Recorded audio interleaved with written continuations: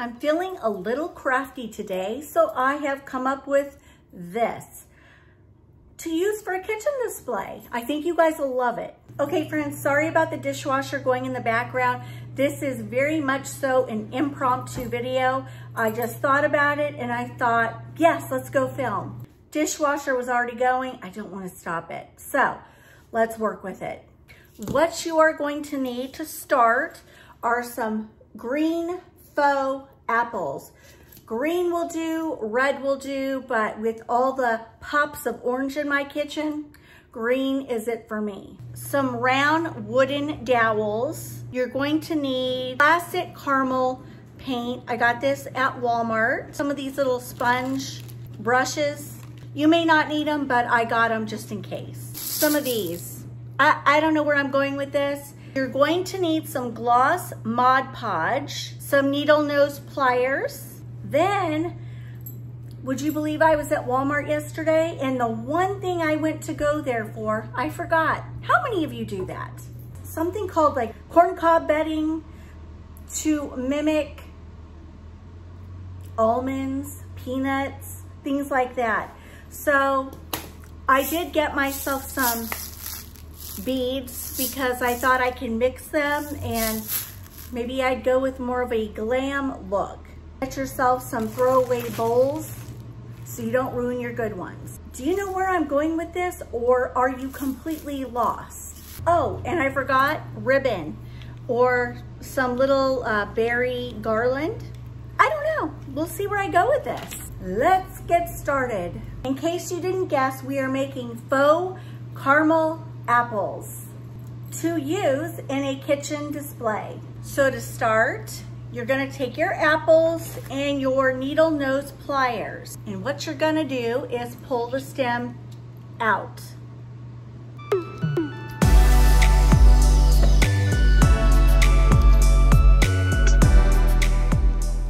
Just like that. Now, they are stemless apples. Okay, take your wooden dowels, cut the bag, pull them out. We are now going to insert these into the top of each apple. You can't have these that long. So I've decided I want my length to be about this. So now I'm gonna take these and kind of mark where I wanna cut.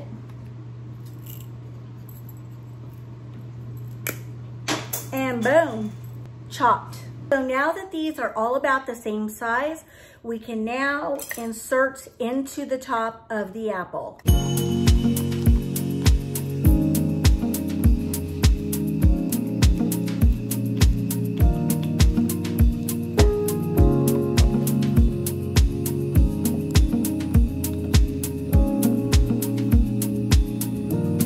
And now, this is how it looks.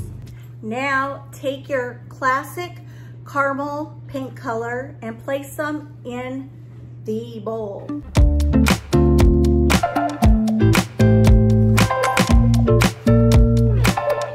Looks just like caramel. And now we're gonna take our glossy Mod Podge and place this in with our caramel paint.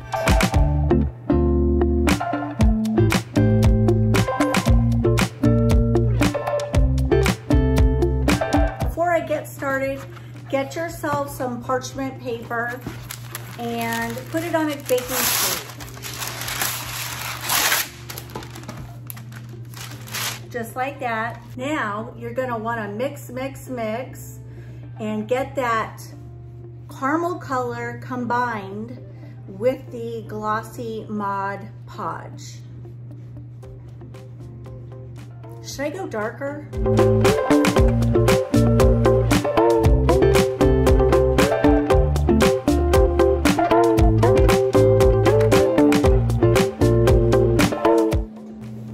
Should I add some more? I think I'm gonna add a smidge more.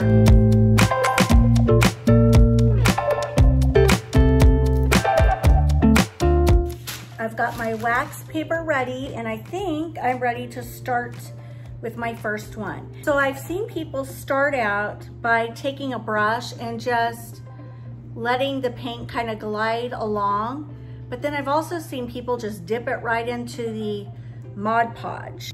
I feel like being a kid again, right?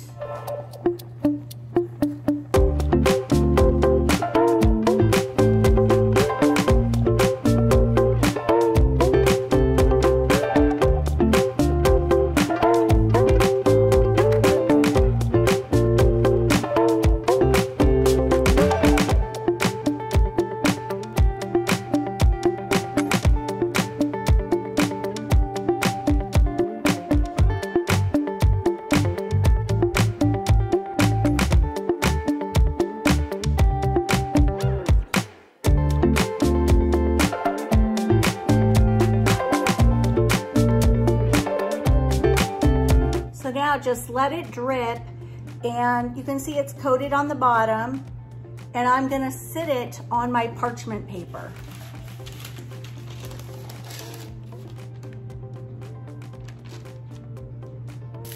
I don't know, I saw somebody do it and it looks so pretty and elegant the way they use beads. So I love the orange, I love the green, I love the orange and green, and the yellow. So I might use those and kind of sprinkle them like sugar sprinkles. And so what I'm gonna do is kind of sprinkle these.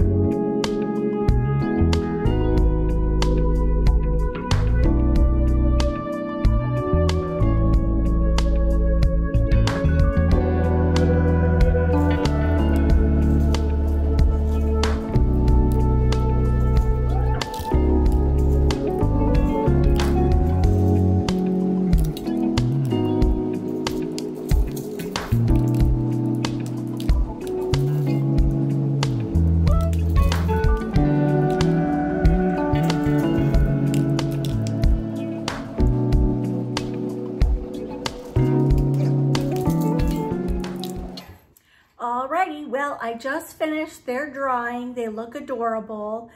Now, I will tell you, learn from my mistake. When you mix your Mod Podge and your color, add some cornstarch and then mix it up again. The problem I was finding is that this was too runny. So it's taking a little bit longer to dry. And what I've heard is if you add the cornstarch, it dries faster, things adhere and stick better. So if you like what I've done or you like the concept, definitely add the cornstarch so you don't have my problem. But anyway, let me show you. I was gonna have them all cutely displayed, but they're drying and I have no idea how long it's gonna take to dry. Now, the way I was gonna display them was with a huge cloche. I was gonna sit them on a cute little riser, put the cloche over it, sort of encapsulating them. And then I was gonna spread some raffia out and just kind of sit them in there kind of like different ways. But anyway, this is how it turned out. And all I did was tie some buffalo check ribbon around the dowels. Now you could tie a raffia bow, thinner ribbon, whatever strikes your fancy.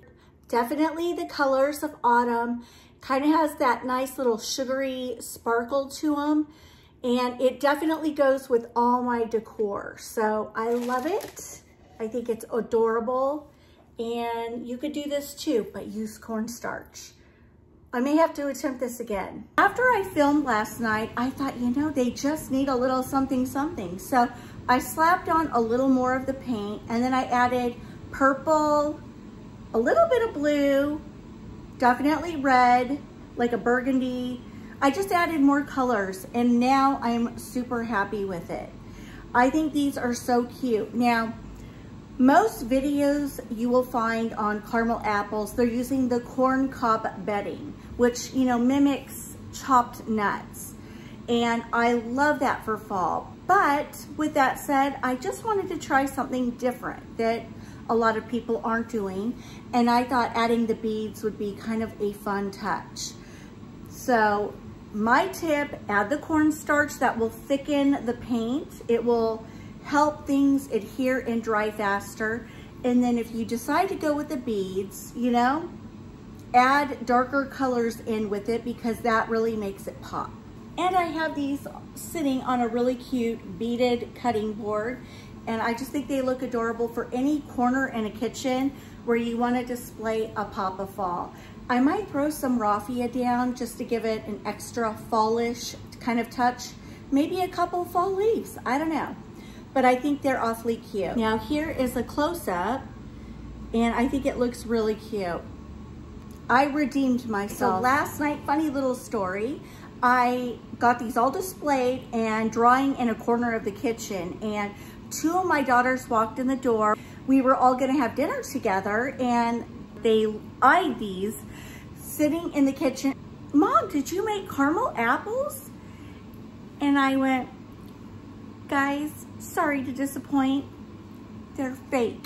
They look so let down. So now I'm gonna have to make it up to them and make some real fall caramel apples. I'm like, who's looking at me?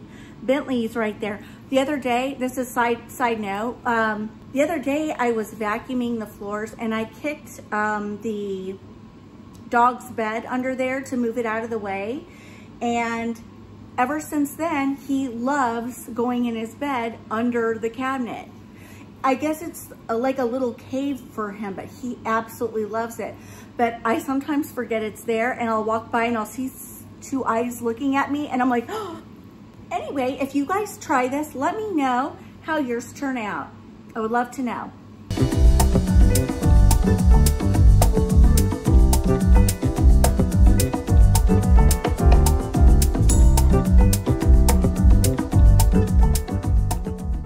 Come back and see me Friday. Lots of fall decorating. I'll see you then. Mwah. Bye, guys.